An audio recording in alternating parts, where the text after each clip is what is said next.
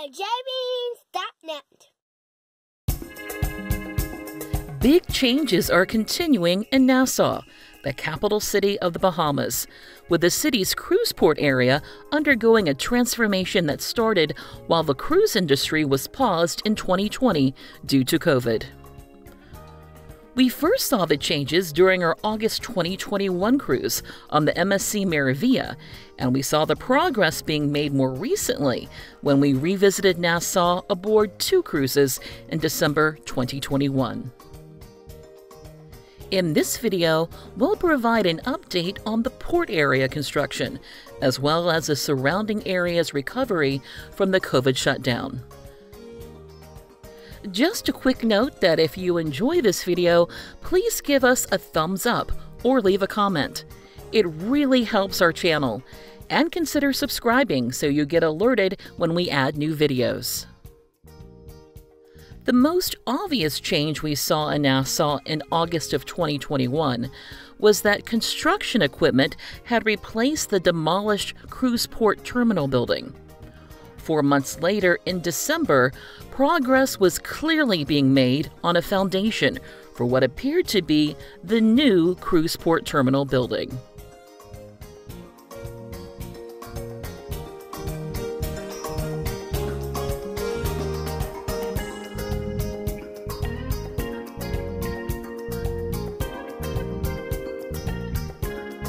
Another big change that was underway in August was the expansion of the port's berthing capacity.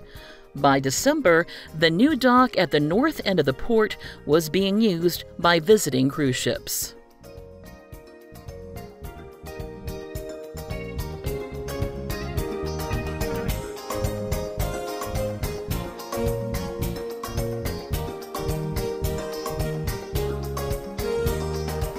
The sand that was dredged to help create the new dock was still being used to create new land for the future marketplace and plaza.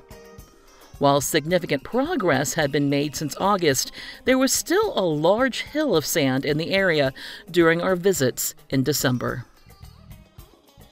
Between the new dock at the north end of the port and the new cruise port terminal building, work was in progress to expand the pier.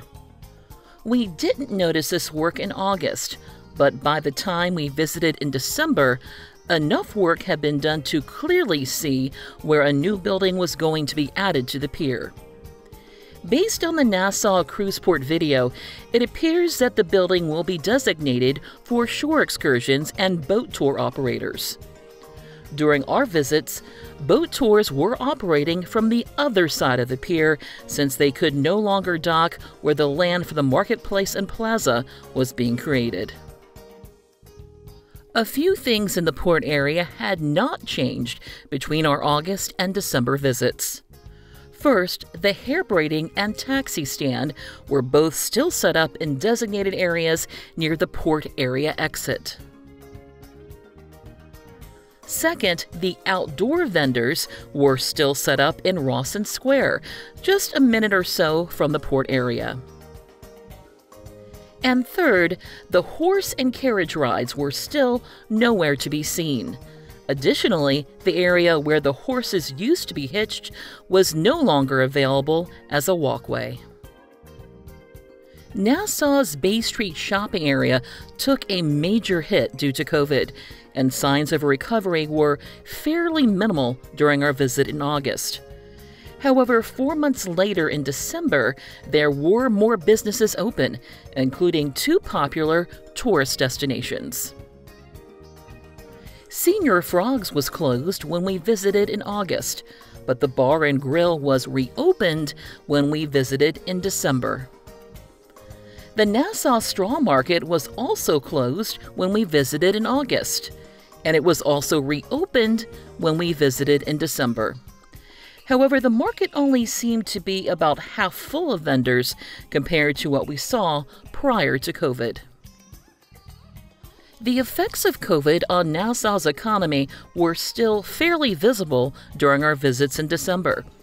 However, we spoke with some friendly locals, and it was clear from their stories that changes were happening and things were slowly getting better for them. If you're interested in what the future holds for the cruise port area and Bay Street, the Nassau Cruise Port website features a video with 3D renderings of the vision. We've linked to the cruise port's website, which also has a ship schedule, in the description below.